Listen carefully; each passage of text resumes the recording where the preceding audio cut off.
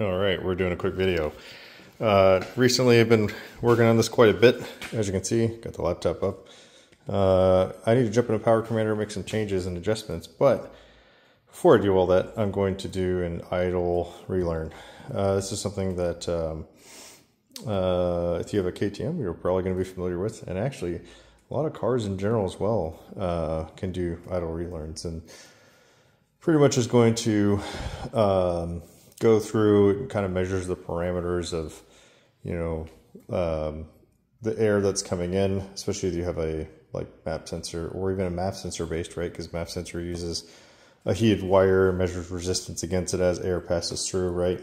And anytime you make any adjustments when it comes to airflow, those are some of the things that you should be looking at. So in my particular case, as I was working on this thing, I went ahead and looked at my manual timing chain adjuster, and I wanted to go ahead and just take a look at it. It's been a while, make some adjustments.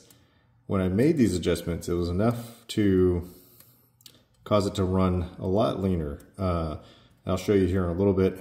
I'll go ahead and start it up, rev it a little bit, and you can see on my air-fuel ratio gauge, it like struggling and going lean, as well as the bike just stumbling on its face because it just doesn't have enough fuel to properly rev smoothly, at least when you crack open the throttle real hard. If you roll into it, it's not a problem. But let me go ahead and open the garage. I'll show you that, and then we'll get into the idle relearn process. Okay, so back on.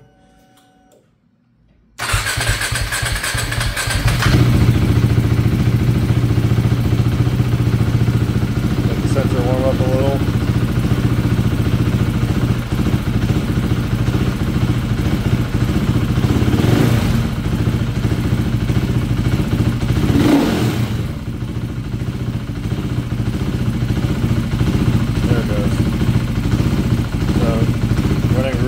Right here.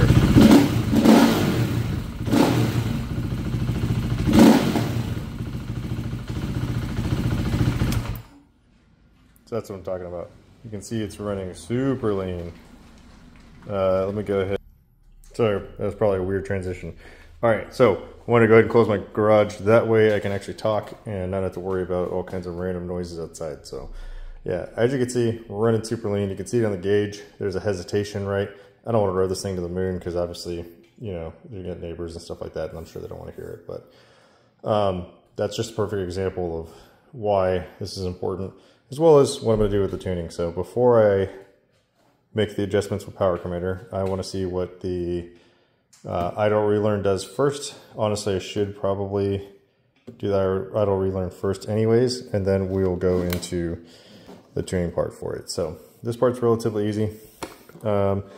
Let me go ahead and move this. So what you're going to do is, normally you would undo your battery in order to actually facilitate that. But in our particular case, I don't want to take all this crap off. So there's an easier way to do it. If you look on here, there's a couple of fuses, right? Let's see if I can get this zoomed in real fast. So we have main fuse and main relay for ECU. That's at 15 amp one. And main ECU 10 amp, right? So those are the three fuses that I'm going to go ahead and pull. You might want to use some needle nose pliers. I like to use these. They're really hard to get to because they're freaking tiny fuses. So I'm going to go ahead and do that now. And I guess I'll see if I can, might be able to prop this up. Don't really know. If not, hey, I'm sorry. You'll just have to bear with me, I suppose, if that's the case. Come on. All right, well, looks like you're just gonna have to wait. I'll put you on pause and then we'll figure it out. Come back in a second. Okay, so it's important to note that when you pull these out, keep them in the right order. These are different rated fuses, right? And obviously you can just look at this if you get lost. So fuses are out. I like to pull it out for at least 1 to 2 minutes, something like that. That way it gives it time to kind of drain any, excess power and stuff like that to the ECU. So We're pretty much there now, so I'm going to go ahead and just insert these back in. And 1, 2, and 3. Okay, now I'm going to have to shove this back in. This is my spade connector for my power commander, so I'm actually going to just leave that there for now. I'll leave this off and I'll come back to it a little bit later. So the rest of the procedure. So what you need to do, reconnect everything, right? Move this out the way and move my computer. It's best to do when the bike's warmed up, so I would recommend you do that. What you're going to do is you're going to turn your bike on, start it, let it run for 15 minutes, no more than 16 minutes, okay? Don't touch the throttle, nothing. Let it idle, let it do its thing. When you're done, let's say you're at 15.5 minutes, come over, turn the bike off, don't touch anything. Then you can turn the key back on, start it, and then see how it does, right? A lot of idle problems, a lot of problems with, especially if they're doing somewhat beginner mods when it comes to airbox related stuff. A lot of that can somewhat be mitigated doing idle relearn. Now, depending on if you do too much, then you may need to throw more fuel at it. So let's go ahead and start this up. Open the garage, and we'll be back in 15 minutes. So.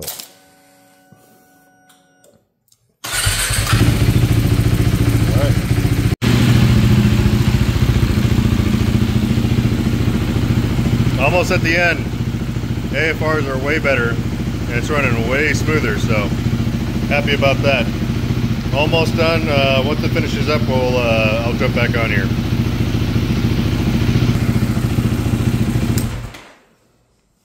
Okay. Now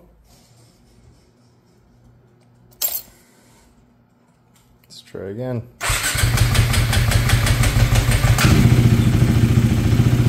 That sounded rough.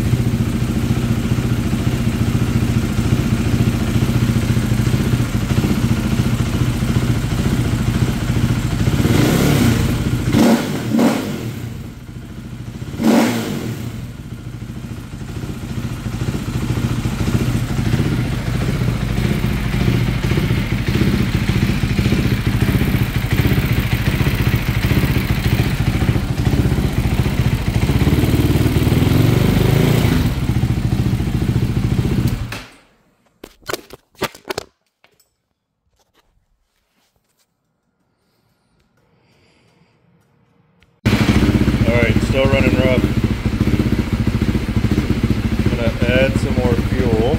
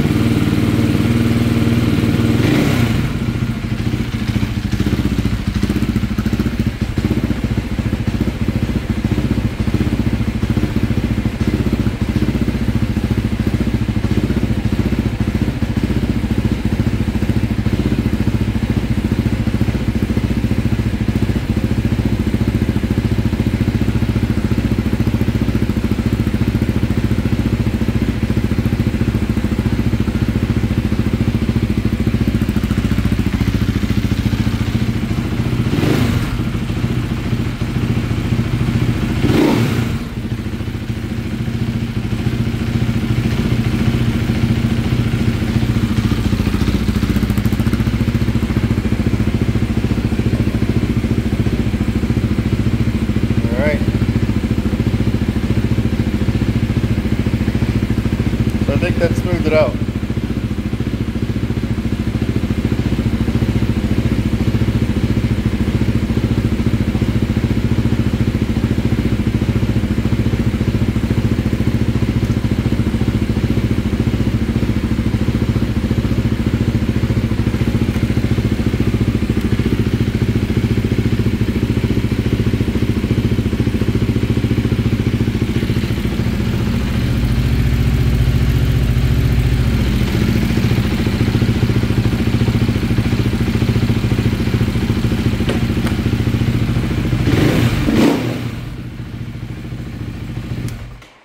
All right, so as you can see, a little bit of more tuning done on my part. At least that was needed.